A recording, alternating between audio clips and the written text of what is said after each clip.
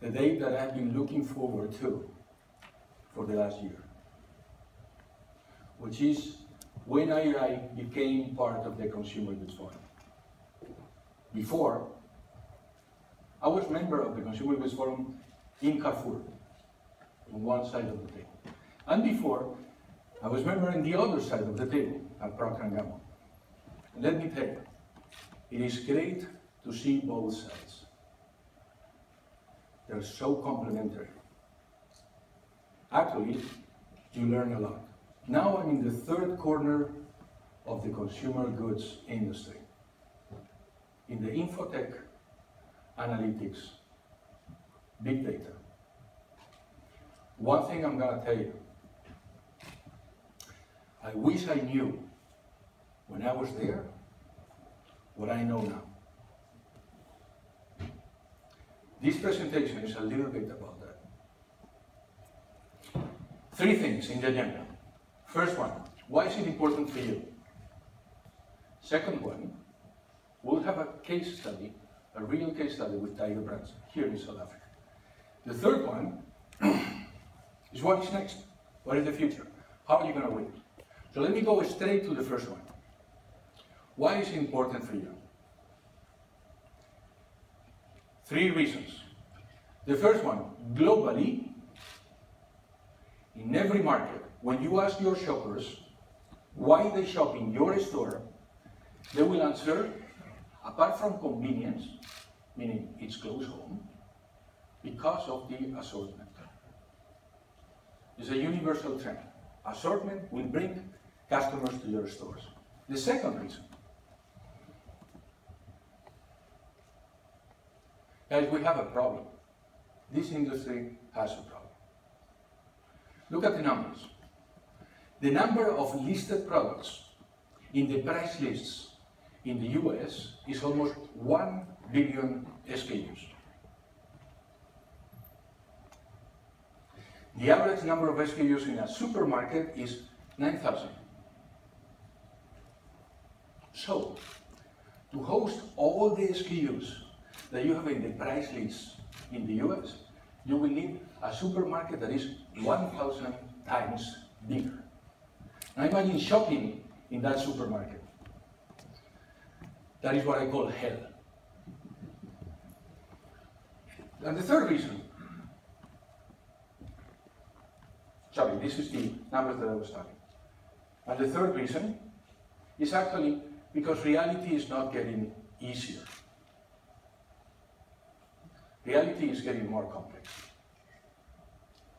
You have all the e-commerce and the pure players, and actually a mixture of both. And then you have brick and mortars that get together with pure players like Morrison's with Amazon in the UK, and brick and mortars that are playing like pure players with the click and collect. So we have a complex reality and we are making it even more complex. So what is happening is the logical thing. Retailers are reducing the assortment. In the UK, in 2015, on average, the supermarkets decreased almost 5% the SKUs. So to summarize, what is your problem? 3 problems. The first problem is the retailers. You know, they're saying, hey, my shelf cannot extend more. And on top, I need the space for my private label, thank you very much. The second problem, your competition. You know, it's like a prisoner's dilemma. No matter if you stop putting line extensions, your competitor may not.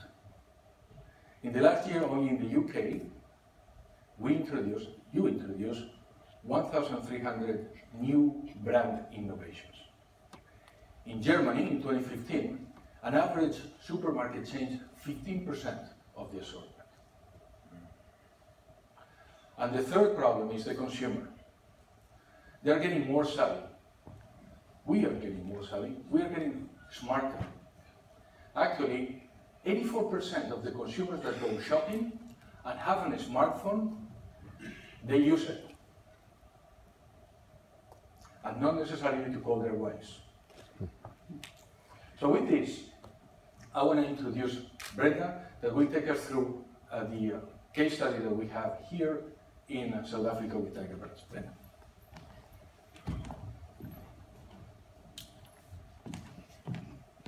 Thank you very much, JC. And good morning, ladies and gentlemen. It really is an honor to be here today.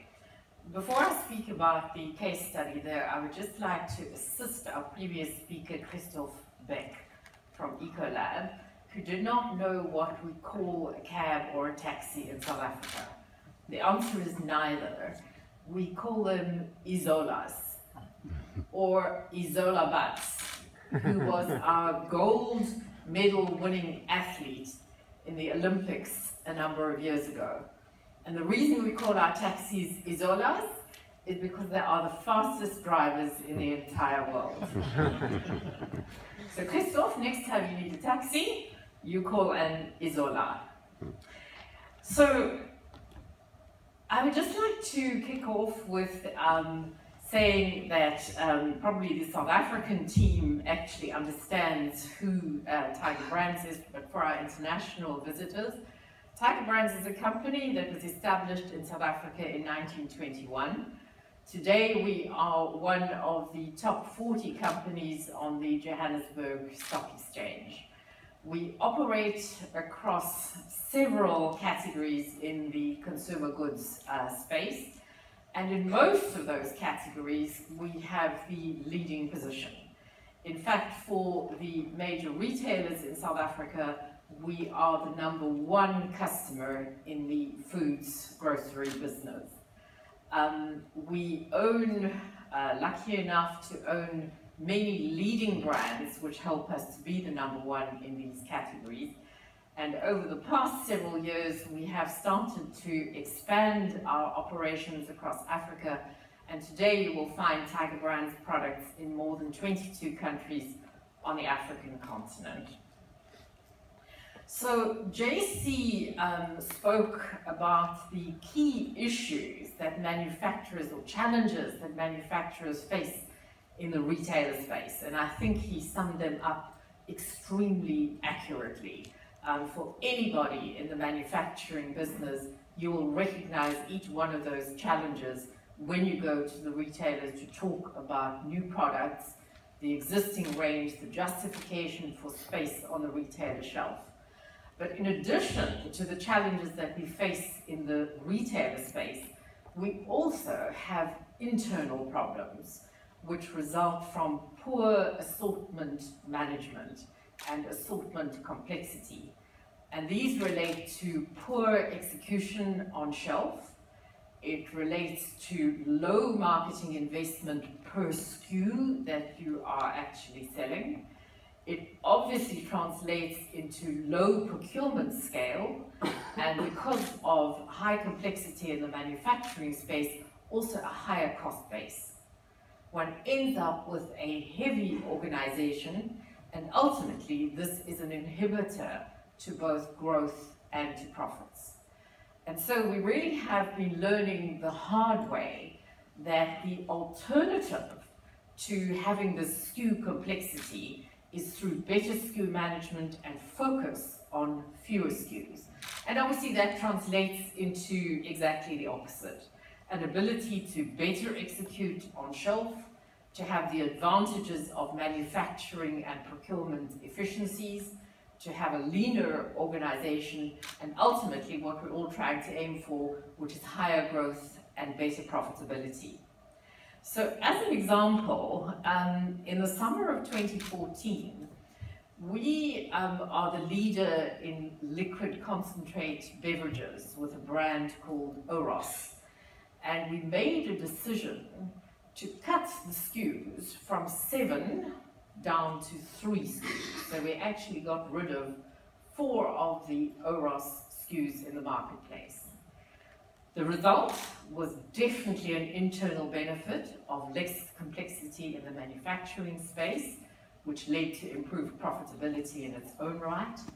But most significantly, the result in the summer of 2014 was that we actually saw a volume growth of 18% for OROS in the retail space, and a value growth of more than 23%.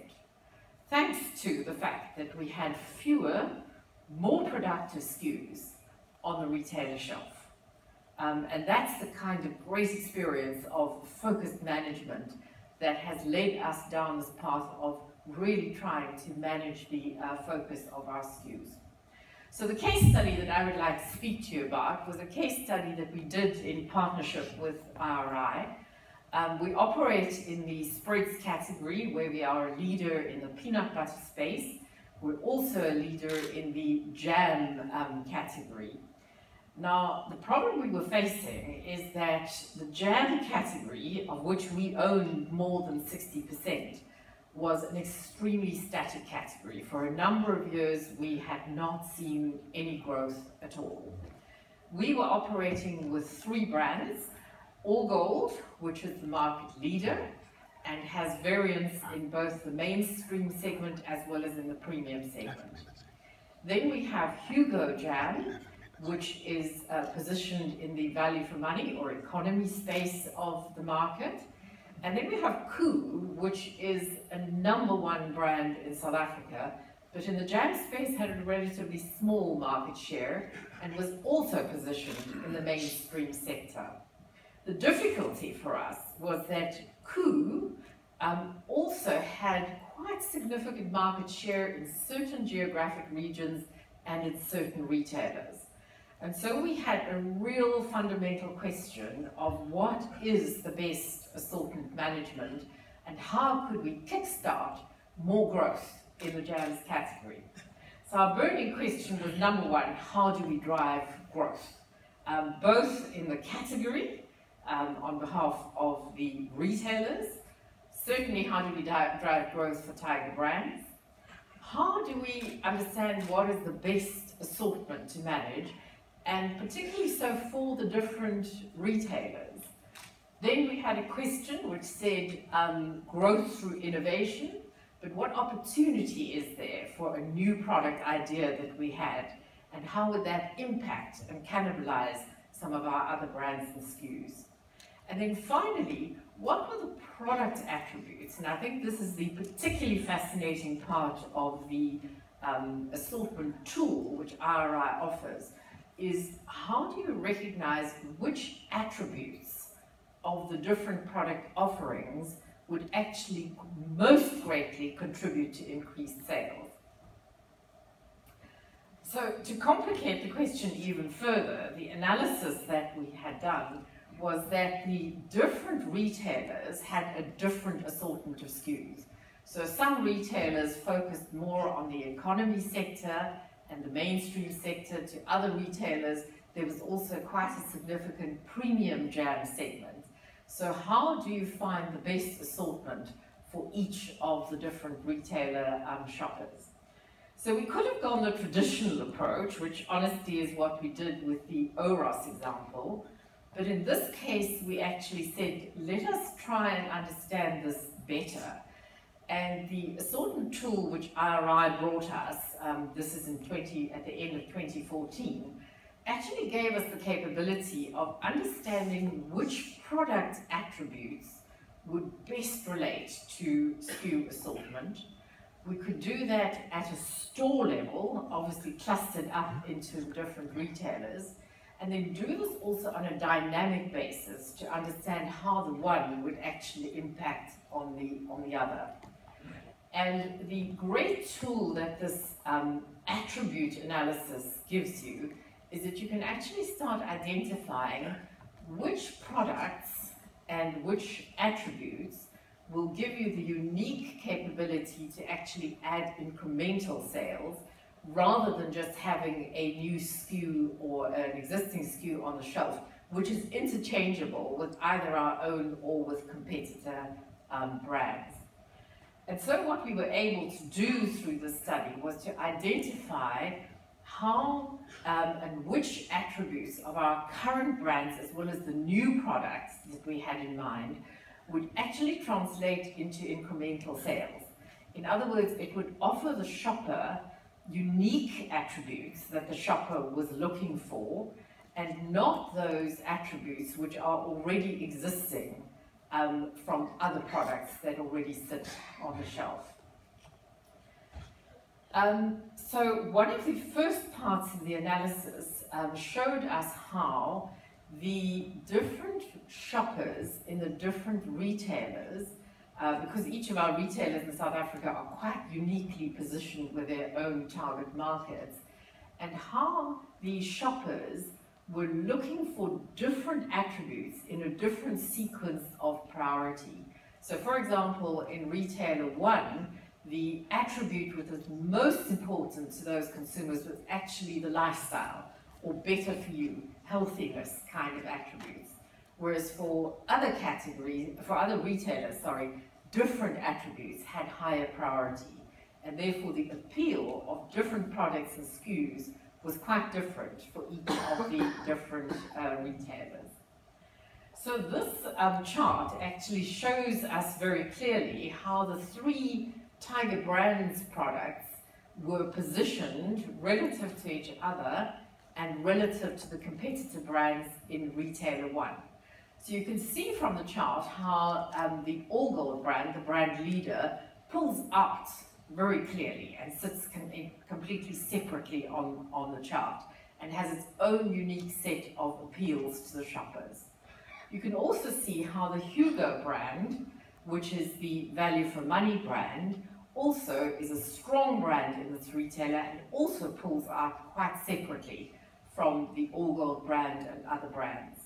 Whereas what we learned very clearly is that the Koo brand, which is the smaller bubble on the chart, is actually clustered quite close to one of our major competitors and was not really offering incremental or different appeals to what the main competitor was actually offering.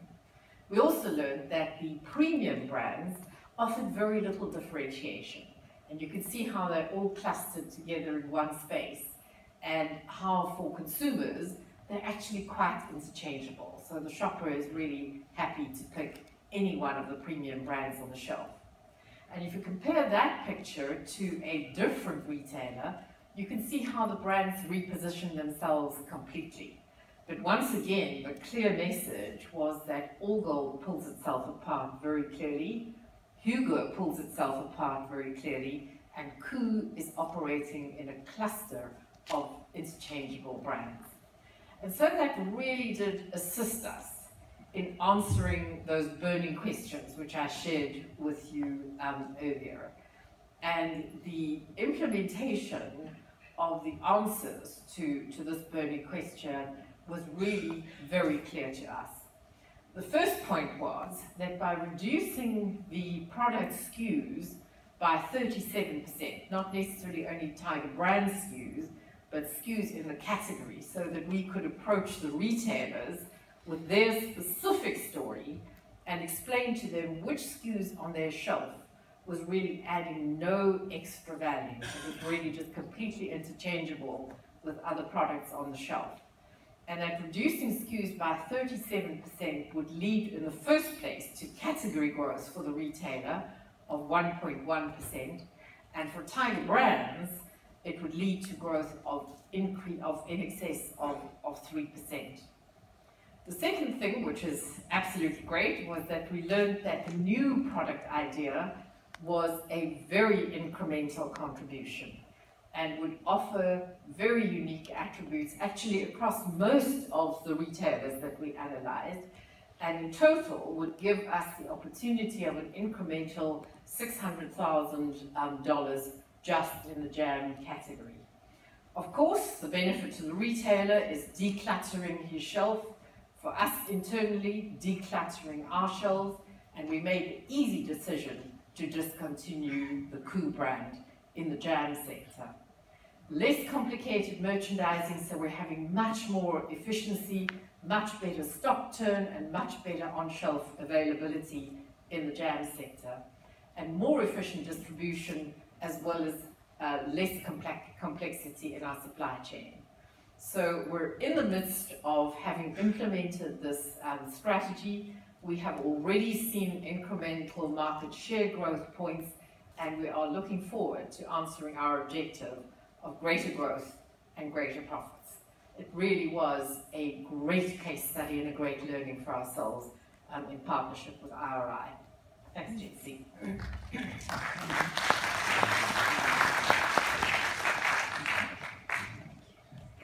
Thank you, Brenda. So now let's fast forward a little bit. Let's think about the future. What I'm going to say is, it may sound dramatic, but it's true. 1 year from now, when you look back, some of you will realize that you have lost. Actually, some of you will not be here. Fact. On the other hand, some of you will have beaten competition, will have grown more than your market, will actually have won. Fact. What I'm going to show you now is a little bit what differentiates these two groups. Focus on what matters. The ones that will not win, we call it the traditional approach, will focus on the shelf. No matter how the retailers tell you that they are thinking on the shopper, they think a store. I know, I was one. They think a store. They think rotation. If you want to win, you want to really think on the shopper. What is important for the shopper? You want to think incrementality, and you want to see it as a movie, not as a picture, because it's a movie. Now let me explain this a little bit, because it actually does very well on what Brenda just said. If you decompose when a consumer selects one brand instead of the other, when the lady in the store or the man in the store selects this product instead of the other, and you really zoom into that, you can actually find out what are the elements of the marketing mix and what are the attributes of the product have driven that decision. Now imagine you could do that. Imagine you could actually look at the elements that make the purchase intent of your brands. Those are the attributes.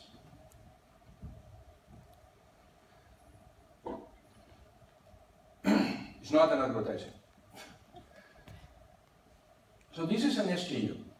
Now imagine that you could actually decompose, and somebody will be coding the attributes of these products, which actually means 330 milliliters, metallic can, red, 12% sugar, up to 300 attributes in some of our countries.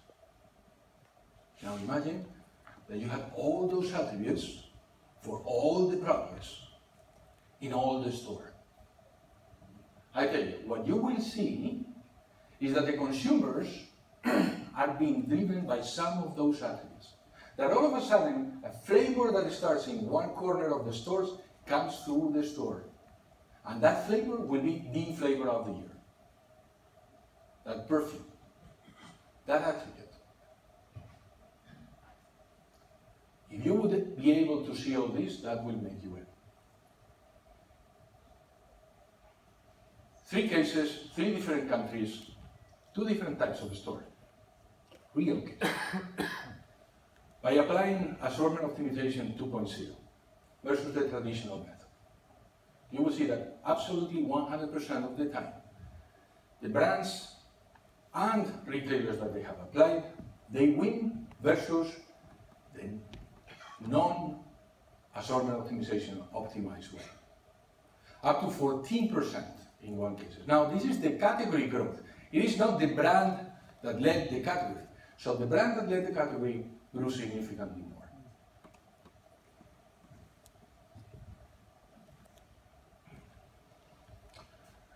Now let me step back from assortment optimization right now, and let me put it in the context of big data.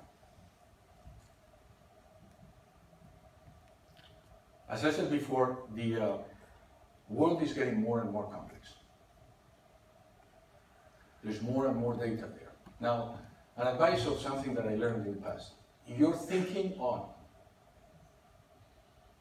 a global consumer, uniform, standardized, you're thinking lowest common denominator. You don't win with lowest common denominator. We can debate that if you want afterwards. That's my learning. You will go for the lowest common denominator. And now I'm going to introduce the villain of the story, the bad guy. In every good story, it has to be a bad guy. And the bad guy is fixed, rigid hierarchies. I learned that late in my career. Your CMK people, your market research people, your CMI people, even if you don't know, they operate with this. What is a hierarchy?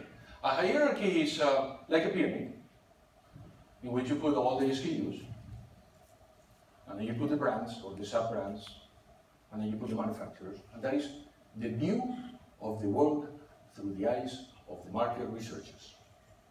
It's a photo, it's a picture. But as I said, reality is a movie. So I'm going to bring you a real example. My first brand in my career when I was working at Procter & Gamble was a fantastic brand. It was called Wash and Go, a shampoo. That was my first one. At that time I had more hair, by the way. Now, you know what, this challenged the hierarchies, because it was not a shampoo, it was not a conditioner, so where do we put it? What do we do? And still a result. But the truth is that the consumer looks at hair care. They don't look at shampoo and conditioner. That is the problem of hierarchies. Let me give you another example. Imagine that you are a carbonated soft drink manufacturer. Over the left. You can look at your hierarchy and say, hey, you know what? I am competing with every carbonated soft drink. And then you see the interactions of your brand with your hierarchy. But if you're smarter, you know that every adult individual, on average, drinks 2 liters of liquid, a little bit more, per day. Then, your competitor is everything that you could drink. Then your competitor is waters. Because if I drink more water, I will drink less of this. Your competitors are juices. But the hierarchies do not allow you to look at it this way. Bad guy. So, looking forward, the winners, what are they going to do? 3 things. 3 things. The first one, like in every good movie, you kill the bad guy. The attributes will kill hierarchies. You put the hierarchies together, and then you actually decompose in the lowest element, which is the attributes. You can create your own hierarchy the way that you want to look at it. All hair care, all drinkable, all your store. All of a sudden, your hierarchy can be my store. And you will see the interactions of one into the other part of their store. Today, with the rigid hierarchies, you cannot. First thing. Second thing. Already, and here's what, one of the things also that I learned from being here. Boy, you know how much data is there? I mean, now imagine all the products in the store, all this amount of SKUs decomposed in 300 hierarchies, each of them. You know how much data is that? It's a huge amount of data. So what you need is a super powerful IT platform that actually can make these things work together. Because it's not only that, it is your store data, it's not only that, it's your consumer data, it's not only that, it's the causal data, it's the weather, it's the economic data, it's your financial data. And you want all this data to talk to each other. When I was at Carrefour, my CEO at that time, Lars, so I don't know if he's in here, I know that he was attending the Consumer Goods Forum. He used to say, great sentence, if we only knew what we know. If we only knew what we know. And the truth is that I would challenge every retailer, that is your problem. The answer of your problems is inside, you know, but you don't know how to get it. So the second thing that you need is a super powerful platform that actually talk all the data together. And the third thing that you will need is make it easy. Make it fast. Easy. Because if it's not easy, it will not be used. Again, my experience is, hey, I had such a great tools, they were so cumbersome and nobody wanted to use it. And it cost us a fortune, but and you were begging the people, saying, hey, it's great, no one used it. Now I have 7 kids, God bless them. The youngest one is less than 2 years old. She cannot talk. She still cannot talk. It is amazing. You give her an iPad, she can find YouTube, Peppa Pig. You make it easy, you make it use. Make it fast. Why fast? Because these days, you guys are going to meet your suppliers or your clients. You're going to meet with each other. You're going to have top-to-top meetings. And you are going to talk about your categories and your brands. And you will be challenged about your own views of your own brands and your own categories by somebody that has a different view, but is real, legitimate. If you think hierarchies, to restate the hierarchies, it will take months, weeks perhaps. You will lose the negotiation that is happening. You need something that is actually what we call on the fly, that gives you the answers on the fly. So with this, you're going to allow me to give you a small advertising break. How do we transform data into action? Number 1, we have the largest and most integrated data sets in the industry. Number 2, our technology platform is the most advanced. Number 3, our prescriptive analytics offer clients real-world, real-time insights.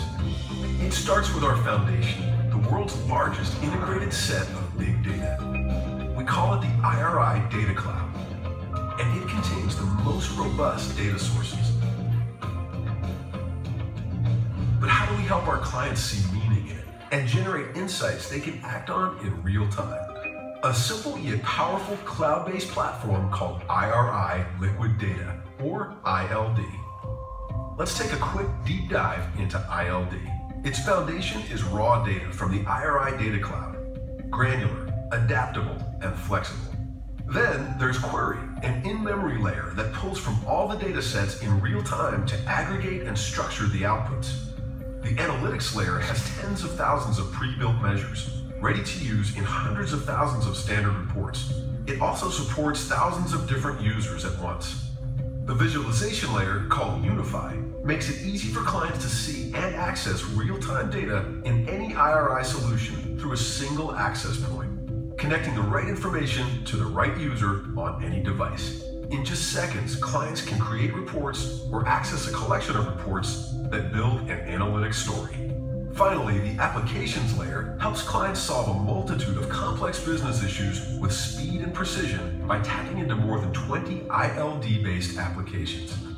The world's largest and most integrated data sets, leading technology, and our prescriptive analytics work seamlessly to uncover and deliver new growth to our clients. IRI is growth delivered.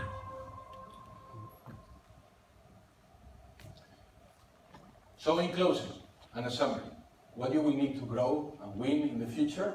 3 things. The data. You need to observe and to understand the reality. You need to have all the access to this data. The second thing, you need to transform this data into knowledge. You need to transform the data into knowledge. And for that, you need a super powerful integration platform. And the third thing is you need to integrate, you have to transform that knowledge into action. And act fast. Faster than your competitors. The data, the knowledge, the action. Thank you very much.